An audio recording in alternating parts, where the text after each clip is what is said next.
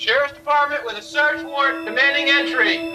On top of the table, there's one body.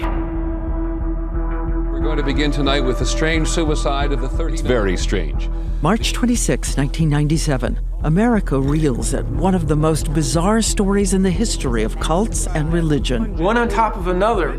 One bed here, one bed there. 4 bodies, 6 bodies, 10, 12, 14, 16, 19. Body after body. 23 bodies, 29, 33. On the floor, on tables. Now 38. Grand total to 39. 39 people deceased. On the stair landing, on bunk beds.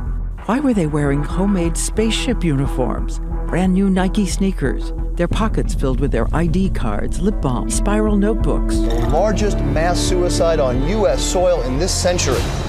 Even the hardened cops at the scene are stunned. Okay, clear the way. What in the hell happened here? Who are these people? 3 to beam up. Energize. 39 to beam up. Thank you.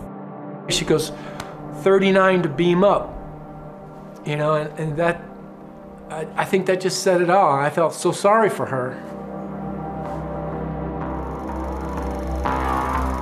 It can be the best thing. The mystery of Heaven's Gate The next kingdom begins. Yes, it is. It's a cult. I mean, it's the cult of cults. It's the cult of truth. For more than 2 years, we've been poring over the decades of old documents, videotapes, hundreds of hours of audio tape we've not heard before. Tapes found in archives and storage bins. We set out to find former followers, including the anonymous caller. What secrets will he share 25 years later?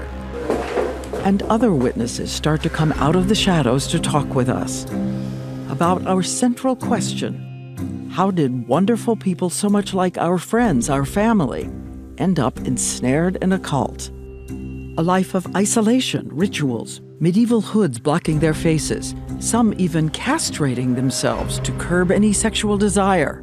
And for every face on these videos, there are so many anguished people they left behind. Parents, children, lovers desperate to find them. My parents were in the Heaven's Gate cult. My wife was Yvonne. What happened to my brother? Is he still living? This was the love of my life. A child abandoned by her mother and her father.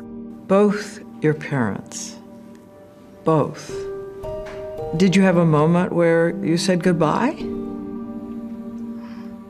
I just couldn't stop crying. And then that was it. They were gone. So now go back again and take one more look at the followers living secretly inside the big house next door. Let's start at the very beginning. On it, a beloved song from a beloved movie. A doe, a deer, a female deer. Twisted into an anthem about serving Doe, their leader, even to death. We'll help you follow along. Who is here to take us home? So we go accordingly to the level above you.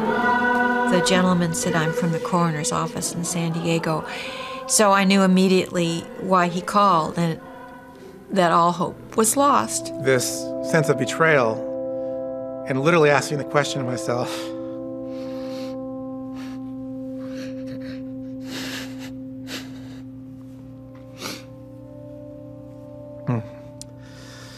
sorry to that moment. I think, what a waste. All of those 39 people, what a waste.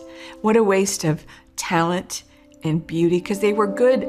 They had good hearts. These people were not malicious. I just wish that there was some way she could have found something worth living for here.